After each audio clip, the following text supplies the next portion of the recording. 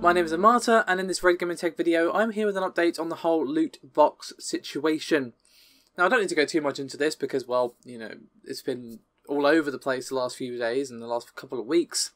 But obviously, loot boxes, microtransactions, and the predatory practices that can sometimes come along with them have very much been at the forefront of the discussion lately due to their inclusion in Star Wars Battlefront 2 and the pay-to-win and just incredibly terrible nature of those loot boxes and their implementation. However, one of the things I did discuss in one of my videos on Battlefront 2 was the fact that Belgium, that being the Belgian Gaming Commission to be exact, was going to be investigating both Battlefront 2 and Overwatch to see if their loot boxes were indeed gambling. Now, I have a couple of updates to this. Now, the first one is actually an article that popped up late last night. And this article was posted by the Belgian news site VTM. Now, unfortunately, the post that originally posted this in English just used Google Translate, and it's unreliable as always. And it said, quote, "The mixing of money and addiction is gambling," according to the post. Now, what's interesting is that we actually have a bit of an update now from the Belgian authorities, in that the Belgian Gaming Commission has not actually finalised their decision on whether or not loot boxes are gambling. That statement that I just said is their intent rather than its conclusion. So basically they're just saying, is this the case, rather than this is the case, if that makes any sense. Now, they are saying that they're going to be looking at the loot boxes, the spread of loot boxes, in video games, obviously the difficulty in regulation, and while again the translation is a bit rough, it calls for, quote, "closer cooperation between government, software developers, and rating agencies.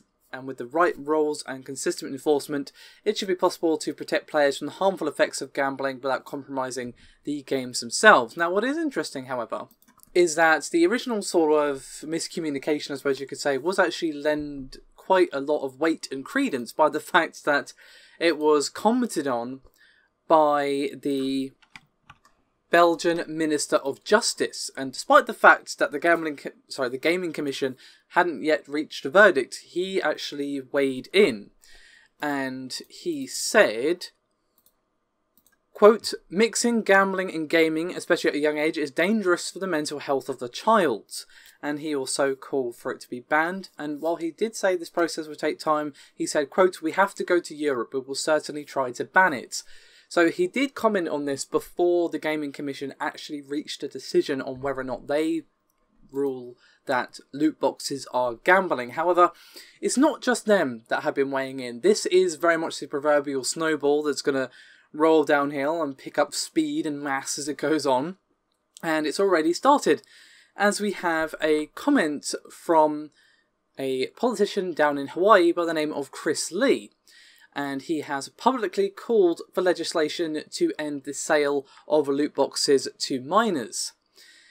And he said in a statement to the press that Battlefield 2 was predatory, and went on to say, quote, "We're here today to ensure future protection for kids, youth and everyone when it comes to the spread of predatory practices in online gaming, and the significant financial consequences it can have and has been having on families around this nation. This game is a Star Wars themed online casino designed to lure kids into spending money. It's a trap. This is something we need to address to ensure that particular kids who are underage, who are psychologically and emotionally mature enough to be able to gamble, which is why gambling is prohibited under 21, are protected from being trapped into these cycles, which have compelled many folks to spend thousands of dollars of gaming fees online." Essentially, the TLDR of all of that, and excuse my terrible on-the-fly impression, by the way, I actually feel kind of bad for even attempting it, but oh well. The TLDR of all of that is he's going to be investigating a way to basically respond to what he views as selling loot boxes to children, and is going to be effectively calling for a ban. And he went on to say, quote, "One of the things that's really disturbing about this to me is this was previously a business practice that was mostly seen in the mobile gaming market, and now it's moved into the main event. This is a AAA title. It's been released by the world's largest gaming studio, and has the most popular intellectual property in the world attached to it, and is marketed squarely at children. Some of you folks who are older may remember a character called Joe Camel. He's not around anymore. We don't allow Joe Camel to encourage your kids to smoke cigarettes, and we shouldn't allow Star Wars to encourage your kids to gamble. Now, I'm not going to disagree with anything he just said, to be honest with you. But the issue isn't just our kids being encouraged to gamble. I mean, obviously, that is a huge problem, and you could argue with Star Wars that they very much are. Whether or not the game should be given to kids, that's a different matter entirely, but it will be given to them. It's not a matter of if, it will be.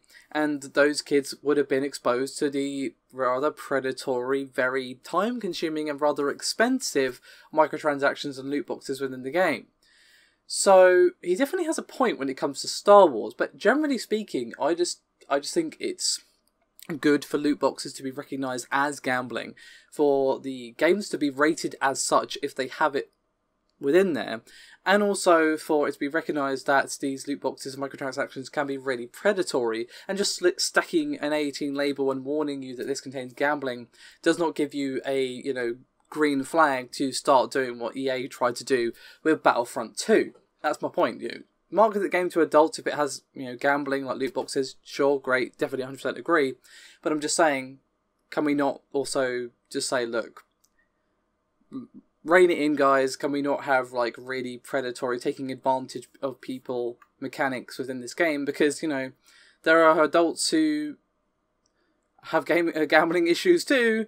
And obviously, even if they don't, being forced or being made to feel like they have to pay a bunch of money is still wrong, even if they're an adult.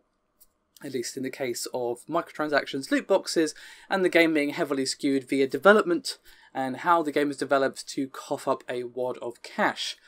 So, the TLDR of all of that is EA done fucked up. They have officially poked the bear. In fact, they have poked two bears. One that potentially could see a ripple effect across all of Europe, and one which could effectively see a similar ripple across the USA. Not exactly two small markets. I mean, even if it was just Europe, that is really, really bad. But the fact that Hawaii are getting involved as well, obviously, it is just Hawaii, but it's still something. And if they do investigate and decide to ban loot boxes or put some sort of regulation on them, which they do desperately need, other states might look at it and go, do you know what, guys, they're kind of right, and add it as well, and so on and so forth. So basically EA have pushed things way, way too far, and, well, this could see a huge change within the industry when it comes to how loot crates and microtransactions are implemented within games. We all knew this was coming, to be honest. I knew eventually someone would step too far and we'd be seeing some governmental or official bodies getting involved because, well, they rightfully should, to be quite frank with you, how ridiculous the situation has gotten. And I just don't expect it to be this soon, to be honest with you. I thought, we're going to be under the shadow of loot boxes and microtransactions for a couple of years before anyone official gets involved. But, EA, dug too deeply and too greedily, excuse me. Got that mixed around, didn't I? Regardless, they messed up, they got too greedy, TLDR, the government's now looking into them in two places. RIP. Cool. Thanks for watching, guys. See you next time.